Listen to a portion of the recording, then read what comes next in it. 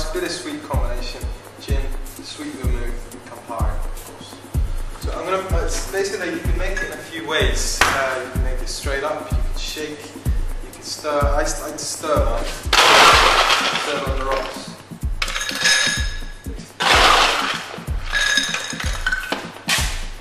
Just gonna pre-chill this one down. It's been in the fridge, but I just like to give it a pretty ice.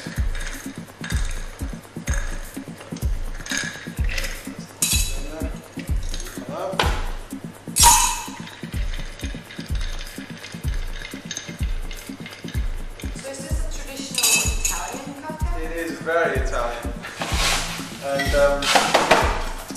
it was said it was created sometime 1990 after the First World War, when there was a lot of American soldiers based in Italy. They would drink their Campari with sweet vermouth and some soda, and it said that an Italian count, one Count Negroni, asked the bartenders to substitute the soda for gin because he liked it strong, and that's apparently the birthplace of Negroni. So, sweet vermouth. I'm going to use Farfano, the formula, the one and only.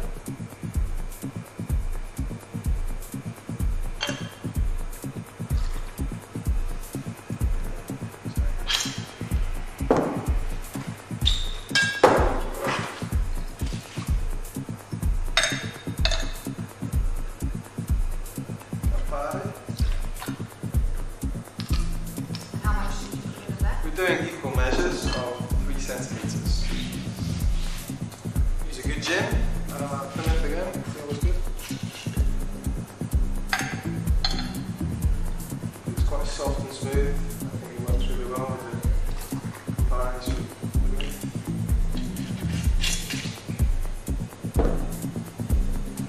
Just give this a quick stir.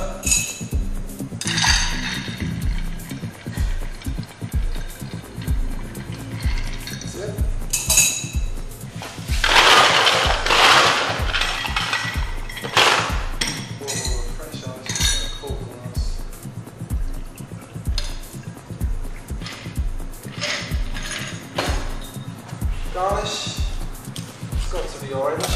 I love to use the skin. The oils in the skin are just fantastic. Nice and fresh.